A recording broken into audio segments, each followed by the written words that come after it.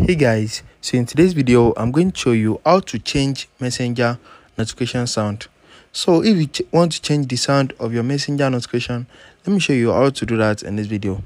So the first thing you need to do is open your messenger application and you need to click on the three lines at the top left corner. After that, click on this gear icon to open up your settings and you need to scroll down to notifications and sound.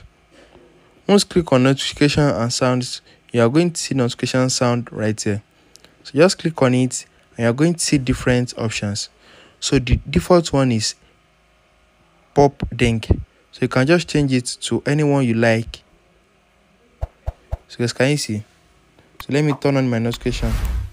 So you can just change it to anyone you like and it's going to set it to the one you pick. So that's how to change the notification sound of your messenger.